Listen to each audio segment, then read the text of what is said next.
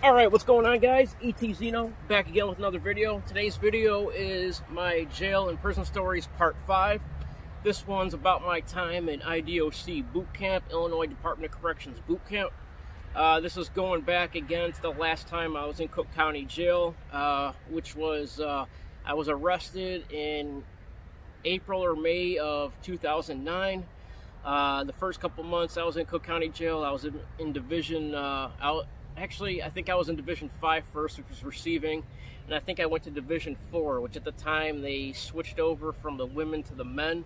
One side of the building, or one side was just regular cells, 18 and 6, and then there was an other side, which was a few decks for Division 4, which was the drug unit. And I think some people did their whole drug unit time there. But you were also there while you were waiting to be transferred to Division 14, the real drug unit, which is after a couple months, which is where I went for the last 4 months. So Division 14 is a separate building. It's a big building. It used to be some kind of hospital back in the day, and so in there, it's not cells, you have rooms, which is, depending on the size of the room, between 2 and multiple people in one room. They're regular beds. I think they're bunks, but it's just one, you know, one bunk, not a double.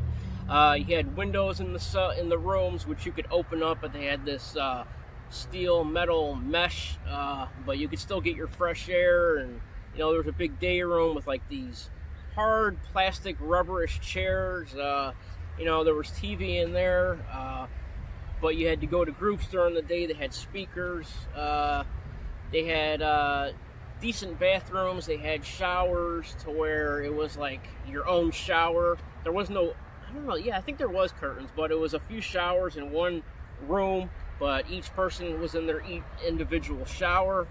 You know, so it wasn't bad at all. When we first got in there, I think it was, I thought it was August, but it was July or August. It was really hot, and there's no air conditioning in there, but I remember when we were getting off the elevator, the corrections officer there was like, "Welcome to the Cadillac of jailing," and that's pretty much what it was. Welcome to the Cadillac of jailing. So anyway, I was in there for the remainder 4 months fighting my case. I remember we did, I had a really good public defender, this woman. I could tell she was really trying. She was really trying for me. I liked her. I think she liked me a little bit. She was pretty cute too. She was young, like maybe in her early 30s.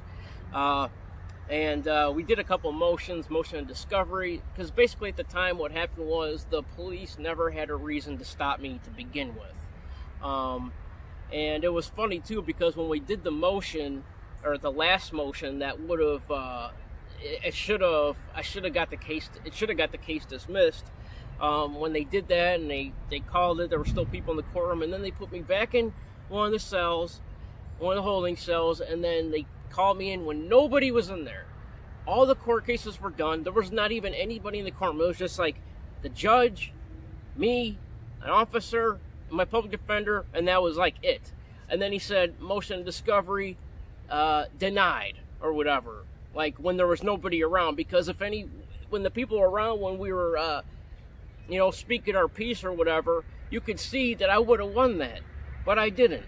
And he ended up giving me 4 months of IDOC Boot Camp, which is exactly what it sounds like. It's boot camp, and it's in place of going to prison, because at the time it was my third charge for the same thing, so-called burglary, and it was a Class X felony, and they gave me 6 years, which is what I would have had to do. But with the time in Illinois, I think you do 50% of your time. I don't know if they still do it now, but that's what it was before. Now I think you do 50% of your time. So with the time I already had in, I still would have had to do over 3 years though, or about 3 years straight. So he gave me the boot camp instead. And so this is a whole fucking hell of a thing. So when I got sentenced to boot camp, you leave from the jail. I'm not sure how long after it was, but you leave from the jail and you go down to Joliet, Illinois, to Stateville NRC. Not Stateville, the prison, Stateville NRC, which is a receiving area where you wait to either go to prison or to boot camp. And at first we were in cells, then we were in a dorm, then we were back in cells, then we were back in the dorm, and it was a whole crazy time. I was there for like 52 days waiting to go. When you're in the cells, there's no windows, there's no TV, there's no magazines or nothing. You're in there 24/7. You get out like 1 hour a week for rec or something like that. 1 or 2 days a week for, it's supposed to be a 15-minute shower. They give you like 5 minutes. It's bad. The food is horrible. Really small portions. You lose weight in there. There's literally nothing to do. I mean, not even magazines. So imagine that. You're just in a room 24/7 with nothing and another guy. So that was really bad. But the boot campers were able to work. So you would work during the day, passing out trays. At one point I got a job in the infirmary in the hospital, just cleaning up and whatever. You know, so that was fine. We had some, I don't have enough time on this to record this, but I have stories about the NRC, which I'll get into at a different time, but this one's about boot camp. So anyway, we finally get to boot camp. It's a certain group of us. We go on down, and this is all the way down by Kentucky, way southern Illinois. You're literally right there by Kentucky. It's the southwest corner of the state. This boot camp is in the middle of nowhere.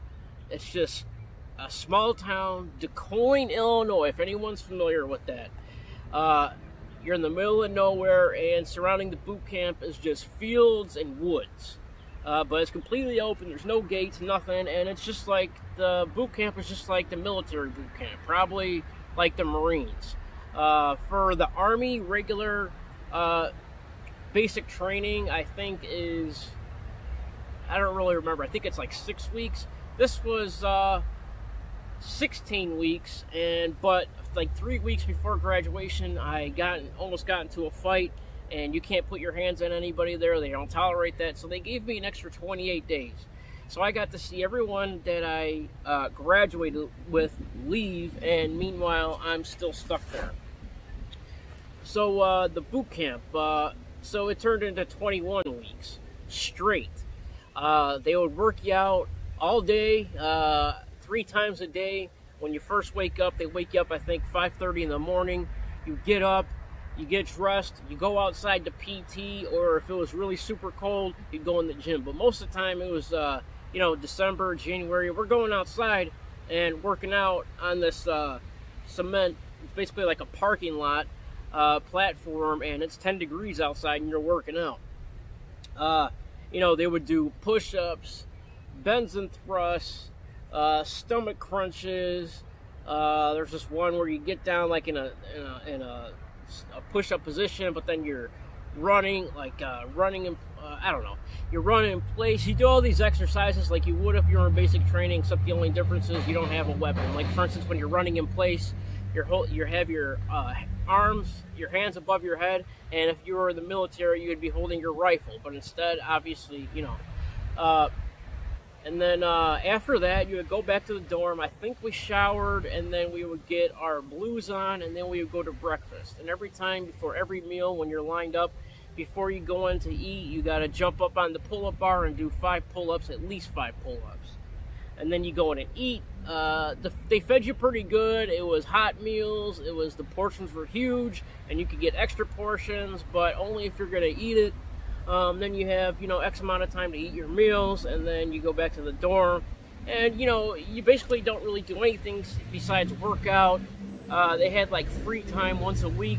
I think it was once a week, to where you could go to commissary and just, like, get a few items and sit in the gym or whatever, eat your candy bar, drink your warm pop, and that was about it. Write letters to home, do whatever you got to do. The showers there, that sucked. We would have to shower all together about 10 10 guys at the same time, 5 on one side, 5 on another side. But I mean, you know, it's not like you can't even pay attention to anybody else. You just got to pay attention to what you're doing, because you only have a minute or two to shower. It's just like literally a quick rinse with a bar of soap and just a minute, whatever. Sometimes the water is ice cold or whatever. You just da-da-da-da-da, and then you get out. And they did that twice a day, I think. But they have this thing, if you get in trouble, you know, you could get in trouble for the littlest thing, for talking, for not having your shirt tucked in, for having your shoes untied. Most of the time it was for talking. They would have, you know, you'd be in your dorm, where, you know, in between whatever, and you're not supposed to be talking, but they would catch you talking. Officer would be walking around, creeping around, and they'd be like, cards! You have these cards, demerit cards, and I think there was 12 on a card. So if you get caught talking, they're supposed to take 1 demerit off, or mark you for 1 demerit. But sometimes these officers would be assholes and mark 2, 3 demerits at a time. And sometimes you'd have multiple in the day. So if you get all 12 demerits on your first set of cards, that's called popping your set. In which case, if you got 12 demerits, you'd pop your set, and you'd have to do a day of what they call motivation. Now, in the manual, motivation is supposed to be, I think it's for X amount of hours, but what you're supposed to do is, it's supposed to be monitored extreme workouts for 15 minutes straight, and then you just stand there at attention for 45 minutes and rest, and then another 15 minutes of extreme workouts monitored. But that's not what they did. They did a lot of things wrong at this place. They did a lot of things they shouldn't have done, and they got away with it because there's nobody around, there's no cameras, there's no nothing. So what their motivation was extreme workouts for all hour, every hour, for 8 hours straight. Some days, if it was raining or something like that, I remember times where they made us just stand at attention for 8 hours in the rain. It's like 40, 50 degrees out. By the end of this, you're so fucking freezing. You're numb. I remember when we came in, everything is red. Your hands are red. I couldn't even unbutton my shirt because my hands were so fucking numb. And that happened multiple times. There would be times where they had these big logs. One of them was called the bitch. Basically what it was telephone poles that were cut into sections. And they had different sizes. Like they had one where you had to put your arm around it and hold on your shoulder and then walk around the track where we work out. And I don't know how many pounds it was. And then they had a bigger one. Then they had a 2-man one, which was the bitch. So one person is standing in back, one person's in front, and then it could be a person that you got in trouble with, actually. And then you both have to hold this log with your arm around it like this. Once the back end on your shoulder, the front end on his shoulder, or vice versa. Then you could switch sides, but they would make you walk around this track with this thing that was probably, I don't know, 200-300 pounds. All right, this 200-300 pound log, and then you'd have to walk around. This is for hours and hours, and I had to do this sometimes. I think 2-3 days in a row, and my shoulders were so bruised up and raw from this fucking heavy ass log digging into you, and then you're turning so it's grinding into your shoulders. My shoulders were so bruised, black and blue and purple, kind of like what I was talking about the other day from the violations, green, yellow, all that shit. It looked like, seriously, like I had been beaten with baseball bats. It was really, really bad. Imagine being like that, so sore, and then having to do it again the next day for hours. You know, it's shit like that they're not supposed to do. And the whole point of that, they're trying to make you quit. And if you quit, you would have to go in and sit in the one section, like in the lobby, all day long in a chair staring at the wall. And if you do that for X amount of days, then they make you quit the program, and then you go to prison and possibly do the rest of your time in prison. Real quick, I need to check how much time I got left. Alright, I got about 10 minutes left here. So, yeah, man, it was just really crazy. It was stuff like that happened all the time that shouldn't have happened, things they shouldn't have done, you know. As far as the working out, when I first got there, I was probably 120 pounds, you know, just you know, from using drugs and everything, you know, before I got locked up, and then you lose weight even in state. Well, I don't know at that time if I really lost weight, but there was other times where I definitely did. I probably did in there, I don't know. And, you know, when you first get to boot camp, your hair's long, you have a beard, you stink because you can't shower often. But the workouts, basically they break you down and then build you back up. After a while, I liked the workouts. And I started gaining weight, started getting bigger, and like other, you know, people in my platoon noticed, like, I'm like, yeah, dude, you're getting bigger. And, you know, I saw the same thing with other people. There was fat people there that lost so much weight so fast, it looked like there was something wrong with them, like they had cancer. This one dude lost so much weight, and it was just flops and flabs of skin. Like, it looked weird. His face was all pushed in. It looked really crazy. It was just a lot of crazy shit happened there. What was I gonna say? So when you first get there, you get off the bus, and you got these drill sergeants with their, you know, their hats, and then you know, it's just like a hazing thing for your first you know, however long you're there.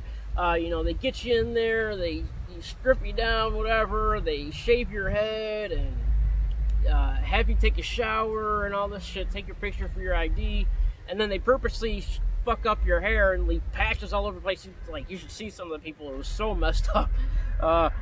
And then, but after that, like 2 weeks later, in the first 2 weeks, you're in a white jumpsuit that you're called a ghost. And then after that, once you get through that and you don't quit or anything, then you get another haircut, a decent haircut. You get your blues and your thermals and everything like that. And, you know, things start getting better after that. But, and sometimes, you know, they let you do as many pull-ups as you wanted to. I think the most pull-ups I did was like 20 or 25.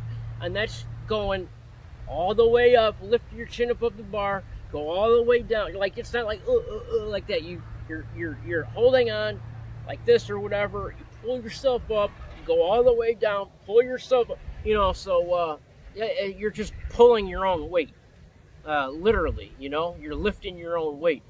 And I got pretty big when I was there. I mean, for me to gain weight and muscle like that is pretty significant. And, you know, I have a high metabolism. And stuff, so for me to gain weight and muscle like that, like I said, was pretty significant. I was around 150 pounds when I got out of there, so I gained like 30 pounds while I was in there. And yeah, it was just crazy stuff, man. One quick thing here, let me see how much time I got left again. All right, now I got about 10 minutes. There's this one dude, okay, that he was this dude from Indiana, kind of hillbilly-ish, like white trash-ish. He was a cool dude though at the time. And he was in the meth. He was like a meth addict. I don't know if he did heroin or other stuff like that, but he did meth. And he had meth mouth. His mouth was completely rotted out. His teeth were completely fucked up. And this one day, he got a tooth infection. Extremely bad toothache. I'll tell you what, I've never seen anything like this. This tooth infection, this toothache was so bad, his face swelled up so much, he was unrecognizable. Before they did anything about it and took him to the hospital or whatever. His face swelled up so much, it looked like he was wearing a mask. Like kind of like, you know, in House of a Thousand Corpses or something like that, when when Otis cuts the old man's face off and then he puts it on. It looked like that. Like, you couldn't even recognize the dude. It literally looked like he had a skin mask on. It was fucking crazy. And then they finally took him to the hospital, which was at the prison, and then they pulled the tooth, and, you know, he got better after. But just like crazy shit like that, man. Let me try and think of anything else significant. During the day, after our workouts and after we eat breakfast and stuff, I forgot to mention, we would work during the day. And you would go out in vans, and you would go out to the town or out in the, woods, out on the roads, pick up garbage, do this, do that, just miscellaneous stuff. So basically it was free labor, and, I mean, you were out during the day, so, you know, there was a lot of freedom there. And then I go from that, they say, they told us at one point, okay, when you get home, when you graduate, you're going to have to be on house arrest for 2 months. So it's like, what the fuck? I'm in boot camp. I had more freedom at boot camp locked up than I did when I got home. So you go from, this is what's fucked up. You go from, like I said, they tear you down and they build you back up. So you go from eating well, working out multiple times a day, staying active, working during the day, you're out and about, and then you go from that to going home and having to stay there and do nothing. Does that make any goddamn sense whatsoever? Any sense whatsoever? It doesn't help motivate you to get a job. Like, it doesn't do anything. Like, how do you have more freedom locked up than when you go home? It doesn't make any goddamn sense. If they wanted you to succeed, they'll let you go home and help you find help you find work and all this. You're basically like in the military for these 4 months or 5 months that I was in there. And, you know, hang on a second. Alright, well anyway, damn man, I'm almost done with this video and the fucking wind almost knocks my tripod over. But anyway, like I said, you had more freedom in boot camp, locked up, than when you go home. And if they want you to succeed, they will let you continue doing good when you get out. But they don't want you to succeed. It's a business. They want you to come back. You know, it's a revolving door. It's a business. You know, human livestock. But anyway, guys, that's it for this one. If you enjoyed the video, go ahead and like and comment and subscribe. And when you subscribe, hit the notification bell so you get notified every time I post a new video. And I have more stories to come. So until next time, peace.